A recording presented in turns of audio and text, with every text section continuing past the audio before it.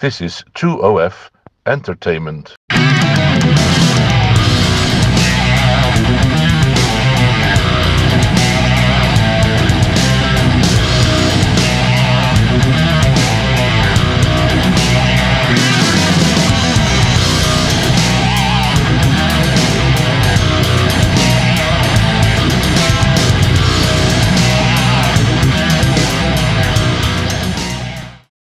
Hi, it's Kip Innovates here, and Vince Lucy asked me a question, and the question was, which of the following two creates or emits more carbon?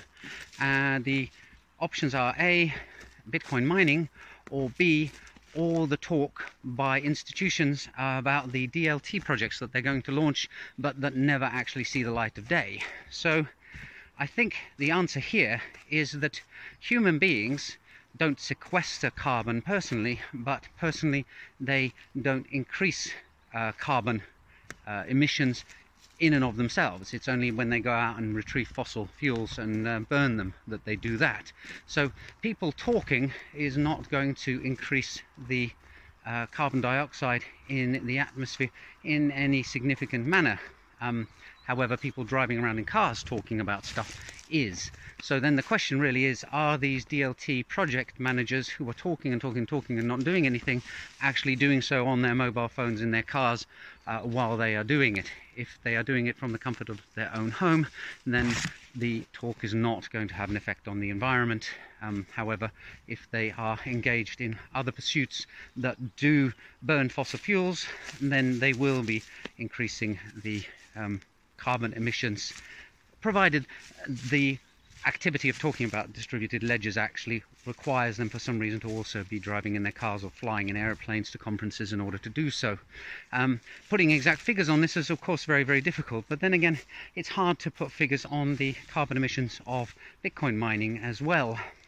There's that institute in Cambridge that spends a lot of time researching this to try and come up with accurate figures.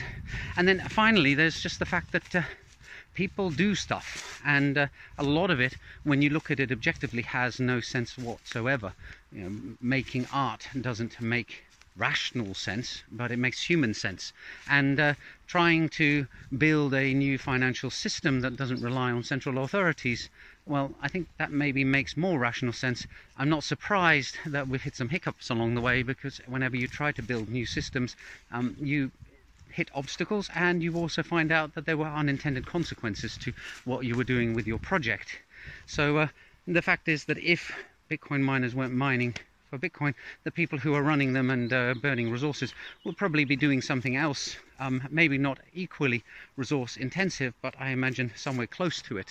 So ultimately it's the human condition. We burn fuels and we increase carbon emissions, and we are apparently changing the climate.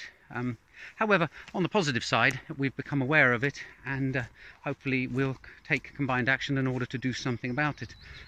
However, I do think that solving climate change is probably going to be a lot simpler than changing the way that there are thousands of project managers out there driving around talking on their mobile phones about projects that their company is going to launch that never see the light of day. So there's my answer, Vince Lucy.